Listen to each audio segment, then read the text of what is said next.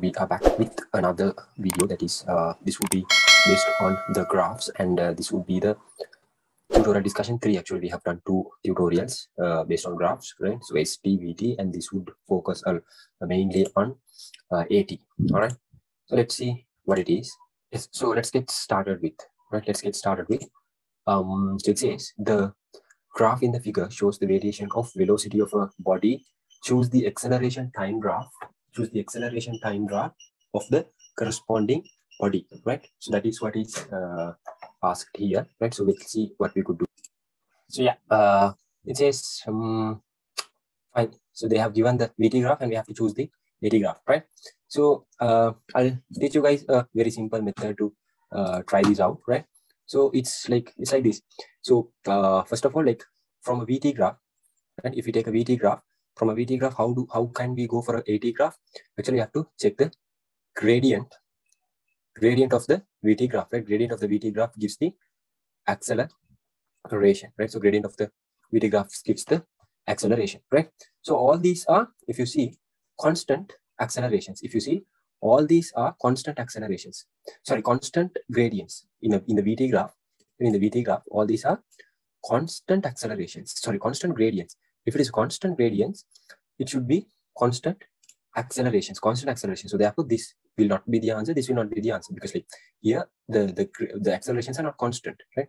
So it should okay. This will also not be the answer, right? So of course, this is also not going to be the answer. So either the second answer or the third answer, right? So first of all, we can do this based on the gradient, right? So I'll consider this as the first one, second gradient, third gradient, fourth gradient, right? So if we look at the first gradient, and if you look at the first gradient, right, it's something like this, right? So I'll take this as theta, right? So tan theta equals to acceleration is equal to, so a higher value minus a lower value. Higher value minus a lower value means positive, right? So obviously this is a higher value minus a lower value, right? Higher value minus a lower value means it's going to be positive. So here, what is this then? Lower value minus a higher value. When we take, like, obviously tan theta means opposite over adjacent, right? Or tan theta means opposite over adjacent.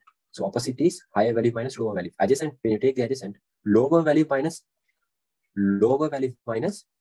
see, lower value minus higher value, which means it is negative. So what should be the answer?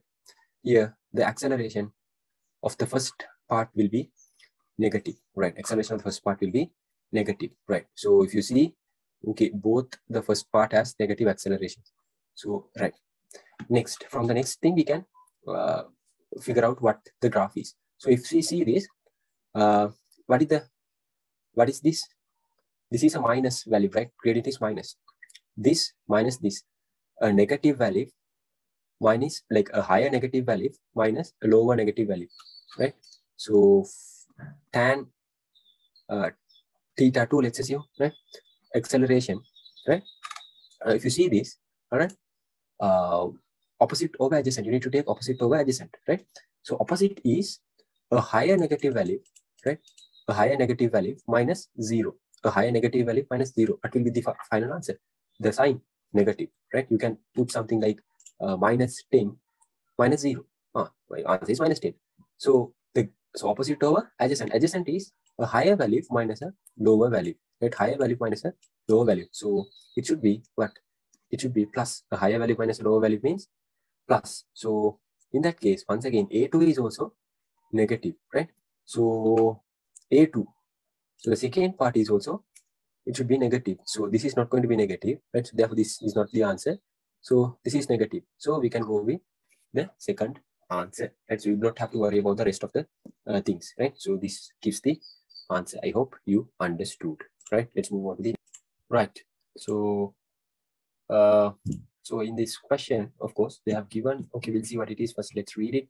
A particle starts from rest, okay, at equal 0, it starts from rest. Remember this, right? It's very important. Moves in a straight line, right, okay, with an acceleration as shown in the figure, right? We need to find the velocity at the third second. So they have given us the AT graph, and they are asking us to find the velocity at the third second. How can you find the velocity? So obviously, you know, if we are given with a VT graph, right? So by chance, if we are given with a VT graph, right? If a VT graph is given from the gradient of the VT graph, right? We are going to get what? The acceleration. We're going to get the acceleration. So, so then if the AT graph is given, right? If the AT graph is given, right? Actually, from the area of the, like for example, if the acceleration is constant, right? For example, let's assume it was constant for t0 time, right? So shall we see what is given from the area, right? Shall we get the area of this? Let's assume the acceleration is a0, right? A0 into t0. Area is what? Area is a0 into t0, right? So if you see area is equal to a0 into t0, right? So obviously, right? Obviously, also if you see acceleration is what? Acceleration is change of velocity divided by time taken, right? So if we see a0 t0, right? So delta v, or the change of velocity, is given by a0 into t0. So what is the area going to give us? Area is going to give us delta v, or else the area of an AT graph is going to give us the change in velocity, right? The change in the velocity. So this part actually gives us the change in the velocity, right? Change in the velocity, not the velocity. It gives us the change of the velocity, change in how much it changed by, right? So okay, that is very important, that thing, right? So initially, let's assume initially at t equals 0, the object was at rest, right? Initially the object was at rest. Now it was at rest. So for 2 seconds, it maintains this velocity. For 2 seconds, it maintains 3 meter per square second acceleration. So from the area of the graph, right, area of this part for 2 seconds, what would it give? How much the velocity changed? How much the velocity changed, right? For t equal 2 seconds, right? Within t equal 2 seconds, right? For example, for t equal 2 seconds, if you consider, right, it maintained an acceleration of 3 meter per square second, right? So it initially started from 0. We need to find what the velocity here is, right? How will we find it? I told you the change in velocity within 2 seconds is given from the area, right? 3 into 2, right? Simply a into t, right? So okay, so the change in velocity is 6 meter per second. Okay, so obviously if this was 0, if initial velocity was 0, and if the change is 6 meter per second, which means the current speed should be what now? The current speed should be 6 meters per second. Then only the change is going to be 6 meter per second. All right. Okay. So right, fine. Okay. So that we have found. Now currently at t equal 2 second, the velocity of the object is 6 meter per second, and we need to find 3. So what does this mean? So this change of velocity is a negative change, right? Which means like this is a deceleration. We could consider this to be as a deceleration, right? We could consider this to be as a deceleration because it was initially moving in the forward direction. Suddenly acceleration is negative, means the possible thing is it's decelerating, right? So let's assume that it is decelerating. If it is decelerating, right? If it is decelerating, the change is negative, right? In that case, right? Delta V from t equal 2 to t equal 3 seconds, delta V change in velocity is a into t, the area, right? The area, right? So delta V is going to be what? The acceleration was -3 given, and the time was 1 second, right? The acceleration was -3, time was 1 second, right? So the change should be okay, minus at t equal 3 seconds. So initially at t equal 2 seconds, right? At t equal 2 seconds, the vehicle had a speed of 6 meters per second. The vehicle had the object had a speed of 6 meters per second. So at t equal 3 seconds, then it should decrease by -3. So then what is the current speed? So from 6, if you subtract 3 more, 3 more units, it is currently 3 meters per second, right? So yes, because from +6, you have to subtract 3. The change should be 3. So this minus this is going to be -3. Like usually the final velocity minus the initial velocity is the change of velocity, right? 3 minus 3 minus 6 is minus 3. Okay, so the answer should be, so I guess that was clear. All right, so this is also a similar question. Let's see what it is. So they are saying a particle starts from rest, moves and acceleration as shown in the figure. It accelerates initially for 2 seconds, and we should assume like it decelerates for the next remaining 2 seconds, right? So yes, find the displacement and velocity. Find the displacement, find the displacement and the velocity of the particle at the end of each second and indicate in a table. We have to find the like it's like this. We have to draw a table, right? So acceleration, velocity, and displacement, right? We have to we might have to draw a table, right? Okay, so we will have to include the time axis, time as well, right? So let's include that too, right? It will be fine. Yeah, the time, then the acceleration, then the velocity, and then the displacement. So initially time 1, 2, 3.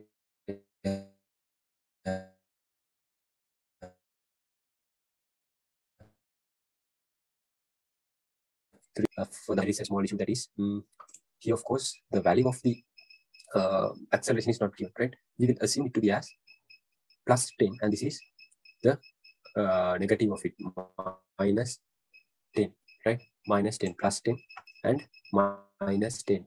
All right. Okay. Fine. So let's move on. Let's move on. Right. So here, yes. So fine. Right. So let us see how to do that. So within the first second, if we need to find, so initially the vehicle, this starts from 0, right? So 0. Now let's see at t equals 0, 0 velocity, t equal 1, what's the velocity? We'll see. So I have told you, so the area of an AT graph gives us the change in velocity. So within the first second, what is the change in velocity? Change in velocity is the area, 10 into 1. So within the first second, its velocity is changed by 10 meters per second. So from 0, if it is changed by 10 meters per second, at this point, the velocity should be 10 meters per second, right? When the acceleration is 10, velocity is also 10, right? So we need to find the displacement, right? So we need to find the displacement. Obviously, the displacement is given how? If we know the velocity, right? And if we know the, for example, now let's assume you are given with a VT graph, right? VT graph, right? At a certain moment, it had 0, and somehow it reached 10 meters per second within 1. Right? This is what is it. This is a constant acceleration. Constant acceleration, right? So this is a VT graph. So in a VT graph, how do you find the displacement actually? How do you find the displacement from the area, right? From the area, right? Because like speed equals distance divided by displacement divided by time taken, right? So if you need to find the displacement, it is the, so this it's as v, velocity is equal to displacement divided by time taken. Displacement is velocity into time, right? So VT graph, v into t gives us what, right? Velocity into time. The area of the ST8 VT graph gives us the displacement, right? So the displacement simply. All right. So what is the area here? Area is actually half into base into perpendicular height, that is 5 meters. So we have to mark this as 5 meters, right? 5 meters. All right, fine. So let us move on now. Fine. The next thing is, I will not complete everything, right? So I will just give you a heads up, small heads up. You need to take this area, right? So at t equal 1 second, it had the velocity of 10 meters per second. Now at t equal 2 second, right? We need to find the velocity, right? So simply, we need to find the change in velocity. What the change in velocity? Change in velocity once again is what? 1 second. The acceleration is 10. So acceleration into time is within that second, acceleration further changed by 10 meters per second. So if the at t equal 1 second, if it was 10, at t equal 2 second, it should be what then? It should change by 10. It should be 20. So this is 20, right? Further, in the second, it's like it's performing the same motion, right? So we need to find the displacement covered. So at that point, displacement means this total displacement from the initial point. So what is the area? Simply, area is going to be what? Half into base is 2 into perpendicular. Half into base into perpendicular height is, obviously we have found at the second, the speed, the velocity is 20. So half into base into perpendicular height. What is it? 20 meters, right? 20 meters. So this should be 20 meters. All right, fine. So next, what happens? Next, obviously, the speed, actually the acceleration is going to be negative, which means it's decelerating, right? Now the change in velocity is a deceleration, actually, right? Change in velocity, delta V is minus 10 into 1, right? The velocity changes by 10 meter per second. It reduces by 10 meters per second. So at the second, right? At the second second, at t equal to the a particle had 20 meters per second velocity. Now at t equal 3, right? It should reduce by 10 meters per second. It should reduce by 10 meters per second. So if it is reducing, what should be the current velocity? Simply 10 meters per second. From 20, it should reduce to, from 20, it should reduce to 10, right? So it's like this. It's like this. It's reducing up to, once again, 10, right? At the third second. So we need to, yeah, so this is VT graph. So this is positive displacement that we will mark it when the acceleration is minus 10. The velocity is 10, actually, right? When the acceleration is, at the third second, the velocity is 10. We need to find the displacement, right? We need to find the. So how do we find the displacement at the third second? At the third second, how do we find the displacement?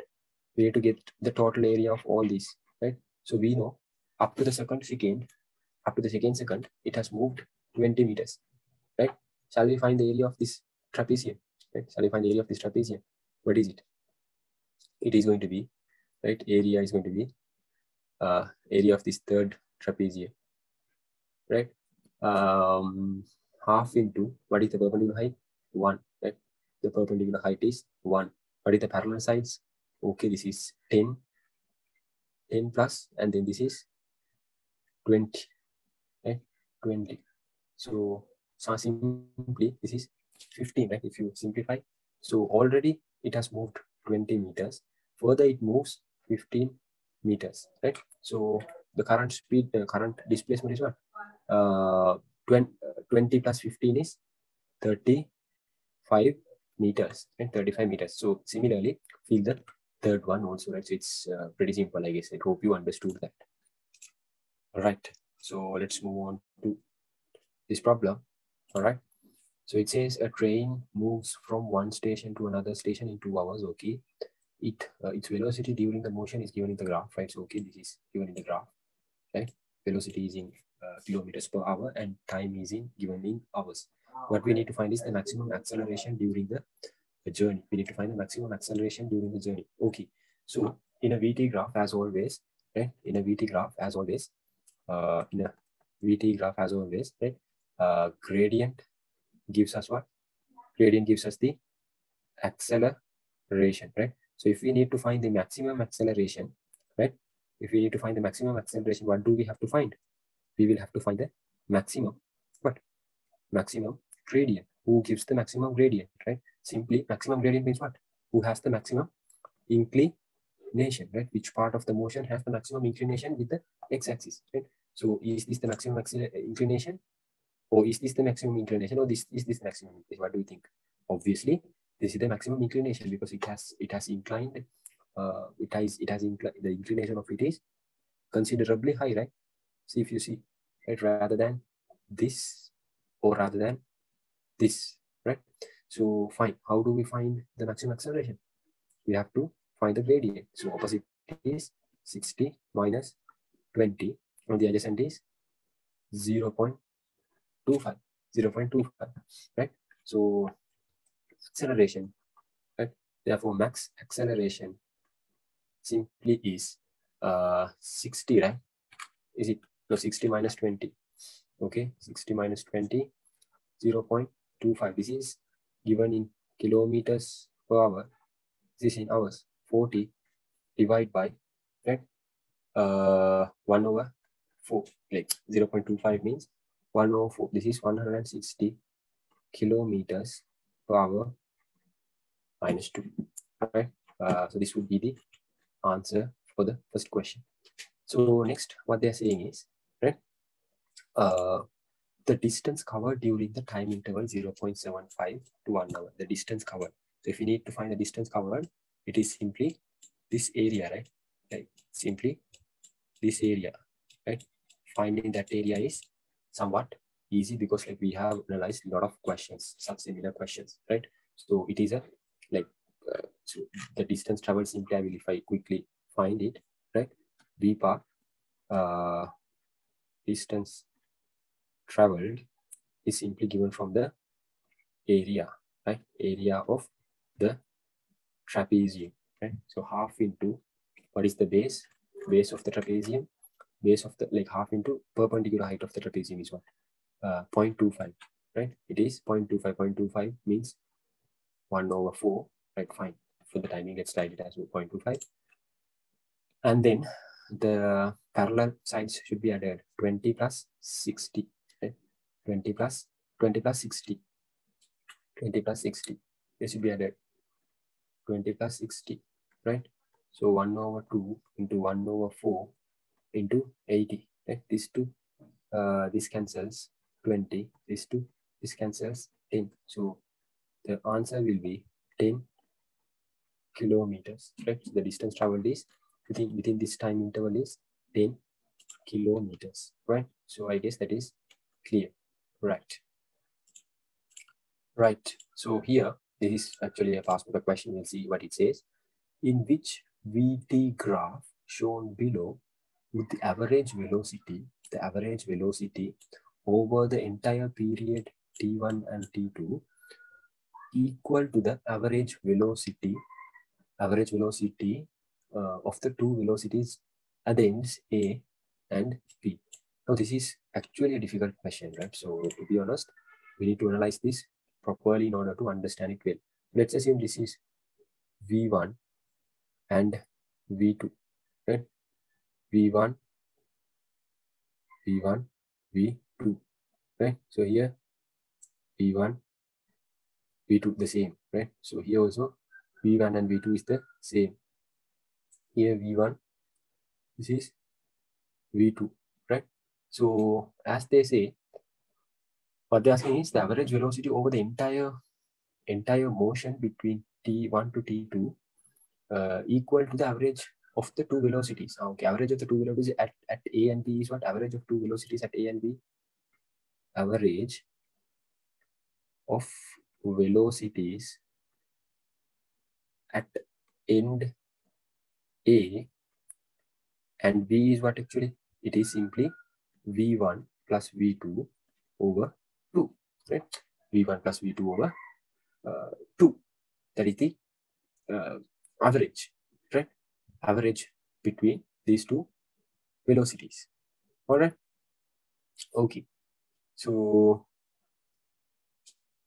right. In that case, right. So, if you see out of these, all these curves, right? What would give us this kind of a velocity? Simply, what they're asking is average of two velocities at A and B. What is the average at A? V1. Average at B? V2. So average of the velocities at A and B. What is it? V1 plus V2 over 2. Because the velocity at A is V1, the velocity at B is V2. So they are asking the average of those two. Okay, average is this. What this will be equal to which graph? I mean, which graph would give us which one? So they're saying should like in which velocity time graph shown below would the average velocity over the entire period, average velocity of over the entire motion is given from what?